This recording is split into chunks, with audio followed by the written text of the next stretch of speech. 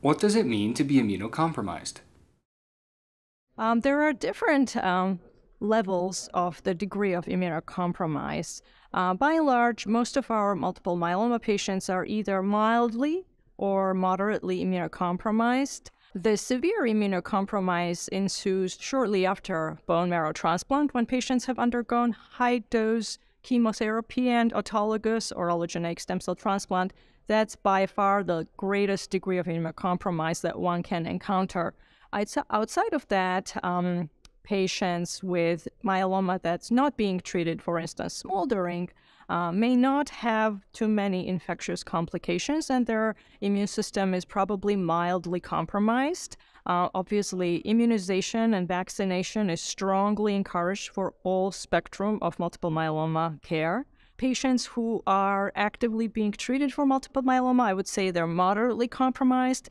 They do tend to have frequent sinus, chest infections with bacteria, viruses, less commonly fungi.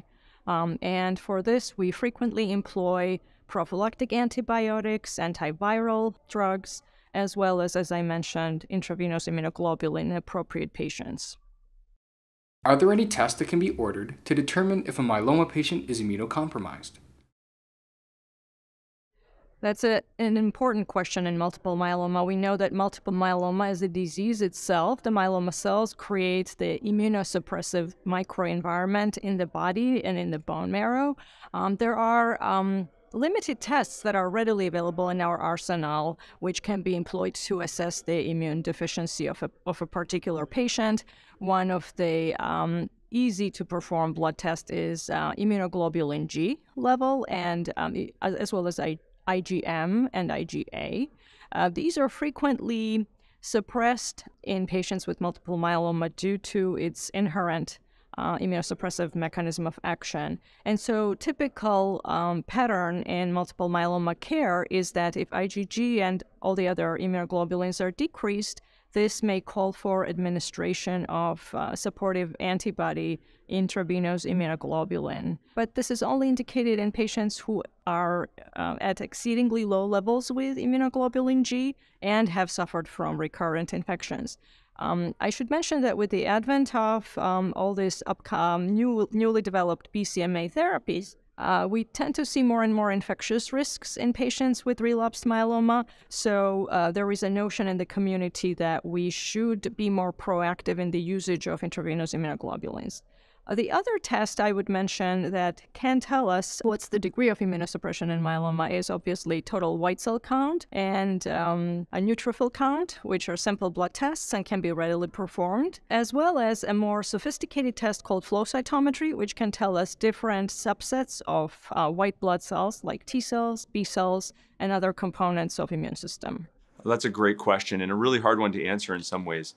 A lot of our testing that we do routinely as part of our routine clinical practice, looking at quantitative immunoglobulin levels, the total IgG, IgA, IgM, gives us an idea, but it doesn't give us the whole picture. Similarly, in our post-transplant patients, we sometimes follow what are called CD4 counts, looking at different subsets of the T cells that are recovering over time. But again, this gives us an idea about numbers, but not about their efficacy. And actually, a lot of the data that was just being presented this morning here at the International Myeloma Workshop was talking about how in myeloma patients, the immune system reconstitutes or is suppressed, and looking at those various subsets and activity profiles of different white blood cell subsets. And that's not something that we're doing in routine clinical practice. So we can get a rough idea by looking at things like the total IgG, and if it's low, along with IgM and IgA. And those might be patients that if they're having recurrent infections would benefit from IVIG or intravenous immunoglobulins. Similarly, in patients who have low CD4 counts, especially after transplant, those are the patients who we really do need to prophylax against bacterial infections and something called pneumocystis lung infections. Something with Bactrim given on Monday, Wednesdays, and Fridays, for example. But in the routine cases of patients with multiple myeloma, it's hard to know exactly what we should be doing for these patients on long-term daratumumab, for example, or long-term immunomodulatory therapies.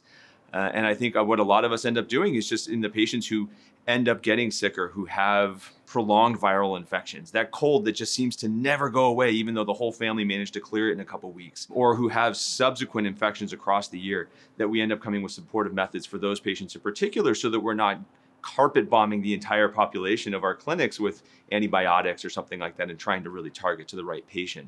But unfortunately, we don't have a great blood test right now that tells us what to do or how to select the patients most likely to benefit from these types of approaches. The role of tests that are commercially available at this time in determining how immunosuppressed patients may or may not be is pretty limited. Obviously, standard blood work, white blood cell count, compartments of the white blood cell count can be useful in identifying primarily toxicities of therapy that can be modified to reduce a patient's risk of infection. But other than those basic labs, which patients' oncologists should be obtaining with regularity, there aren't real tests of the degree of immunosuppression. Unfortunately, the best test is whether a patient is in and of themselves getting infections. What biomarkers can be used to identify if there is a greater risk of infection?